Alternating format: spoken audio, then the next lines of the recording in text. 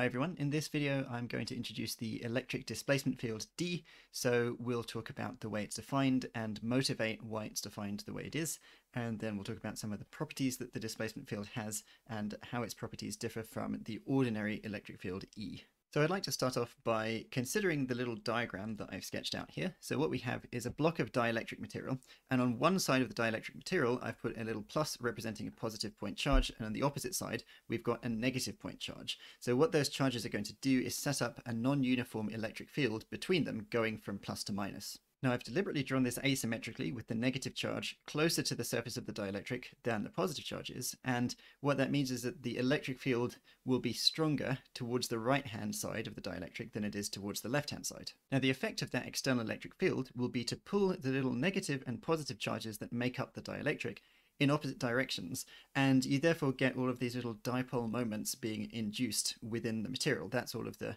sort of ellipse shapes with the pluses and minuses that I've sketched inside the cube. And you'll notice that I've kind of schematically shown these dipole moments getting physically bigger as you go from left to right, and this is just my way of representing the fact that the dipole moments are getting stronger as you go from left to right because the field strength is strongest at the right hand side. Now the most important idea here is that because the dipole moments are not all of equal strength, the various pluses and minuses in the bulk of the material are not going to cancel each other out, so you'll end up with some net charge density that varies as you move across the material. Now the difficulty that arises is that that charge density is going to be producing its own electric field, and that electric field will combine with the electric field that you originally applied to make some net electric field. This is a bit of a problem because if you were to actually set up this system, you would presumably know how much external charge you are placing into the system. In other words, you would know the size of your positive point charge and your negative point charge that you place on either side of the dielectric, but you won't know in advance how much charge density is within the dielectric because that charge density is induced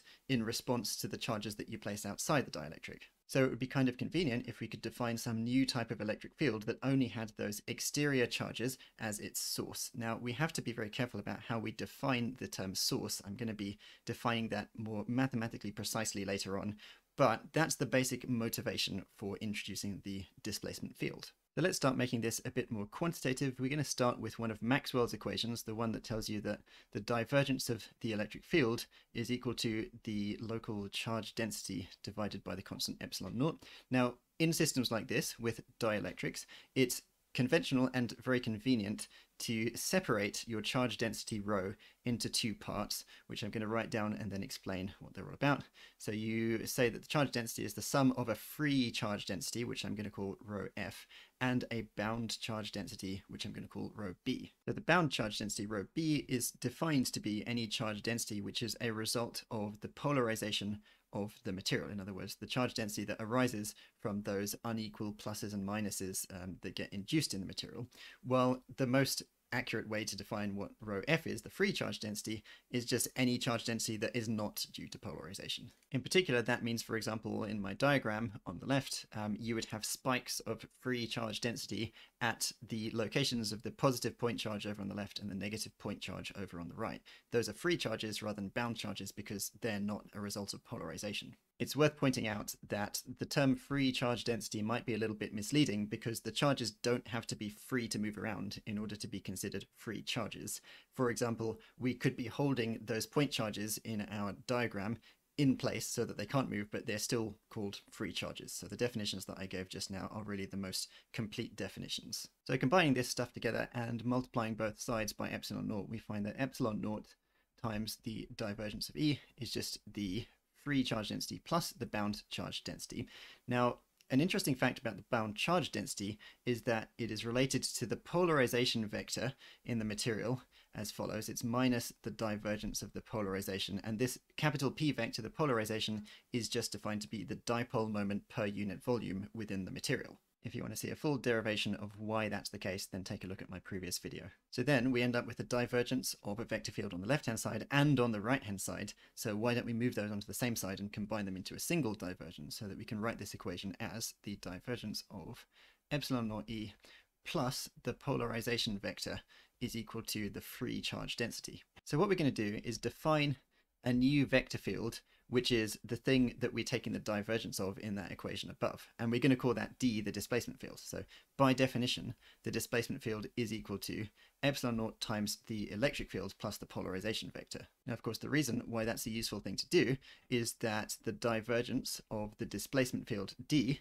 is then just the free charge density as we've shown above. Now remember that the geometrical interpretation of what divergence means is that it measures the extent to which field lines of a vector field are coming out of a certain point, and therefore we see that the displacement field d kind of satisfies the property that we were hoping for earlier, which is that it only emerges from free charges rather than bound charges. Another way this is often phrased is that free charge can act as sources and sinks of the displacement field, whereas bound charge can't. Now, this is not to say that you need a free charge density in order to have a displacement field, right? You can have the right-hand side of this equation being 0, but you can still have a non-zero d field. It just means its divergence has to be 0, and I'll say a bit more about that later on. Now, this defining equation for d takes on a particularly simple form under certain circumstances, in particular when we have what's called a linear dielectric. Now, by definition, a linear dielectric is one where the polarization in the material responds linearly to the electric field that you apply. In other words, the p vector is proportional to the e vector. And conventionally, we write the proportionality constant as epsilon naught times chi. So we've got p equals epsilon naught chi e. Now, chi is called the electric susceptibility. You can tell that it's dimensionless because if you look at the definition of d, you've got p and epsilon naught e added together, which means that p has the same units as epsilon naught e. Now, on the left-hand side of our equation down here, you've got p on the left and you've got epsilon naught e on the right. And so for the two sides to be dimensionally consistent, the susceptibility needs to be dimensionless. So it's essentially just a number that measures how easily a material polarizes in response to an electric field. And it's also worth mentioning that it's not necessarily a scalar. I've written it here as if it's a scalar, but it may be a tensor in the case where the polarization and the electric field are not parallel to each other. And that can happen in anisotropic materials, which are materials where it's easier for the charges to displace along certain axes than other axes. So if you then go back to your defining equation for d, you'll conclude that d is, well, you've still got your epsilon naught e, but now you're going to add on epsilon naught chi e under the assumption that p is proportional to e. And then, of course, you can do some factorizing and take out a factor of epsilon and a factor of e and write this as epsilon naught 1 plus chi e. And then you can define another derived parameter. We call it epsilon r, and it's called the relative permittivity of the material. It's just 1 plus chi. That allows us to write this in yet another form as epsilon naught times epsilon r times e. And if you want to write it even more concisely, you can just write it as epsilon E, where epsilon is called the permittivity of the material, which is the relative permittivity times the permittivity of free space, epsilon naught. So we end up with three different interrelated parameters: the susceptibility chi, the relative permittivity epsilon r, and the permittivity epsilon, which essentially are all just measurements of how easily a dielectric material polarizes. But depending on which equation you're using, you might choose one over the other to make your equations look a little bit nicer. As we mentioned earlier, chi can be a tensor, which means epsilon r, and epsilon itself can also be tensors in the general case. Now, just a few more words on this idea of free charge being the source of d. Now, to clarify what's going on here, I want to consider another of Maxwell's equations, this time the one that tells you about the curl of the electric field. So the curl of E is minus the time derivative of the magnetic field B. Now, using this equation, you can take the curl of your defining equation for D, and you find that the curl of D is going to be equal to, well, I'm going to flip the terms around. I'm going to have a curl of P term first, and then your curl of E term with that prefactor of epsilon naught can be just written as minus epsilon naught times B dot. Now, the first point we can learn from this equation is that electromagnetic induction works for D fields just like it does for E fields. In other words, a changing B field can induce a circulating D field. For the remainder of the video, though, I want to focus on electrostatics, so we're just going to ignore this term just for simplicity and think about what is the significance of this curl of P term. Now, let's start by considering the case where P is indeed proportional to E, like in a linear dielectric. Now, if P is proportional to E, then the curl of P is proportional to the curl of E, but in electrostatics, nothing is changing with time.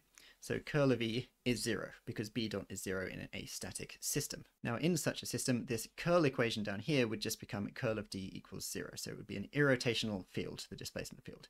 Now let's additionally specify that there are going to be no free charges around. We're only going to have induced charges, bound charges. And if we refer back to our divergence equation up there, the divergence of D in that case would also be 0. Now, if you have a vector field whose curl and divergence are both 0, that implies the vector field itself is also 0. Now, the conclusion of those considerations so far are that if you just have an ordinary linear dielectric, then you can't have a D field if there are no free charges around. Now, suppose instead that you had some kind of special material where the polarization was just sort of frozen into the material. In other words, rather than being a pure response to an applied electric field, the polarization was just an inherent property of that material.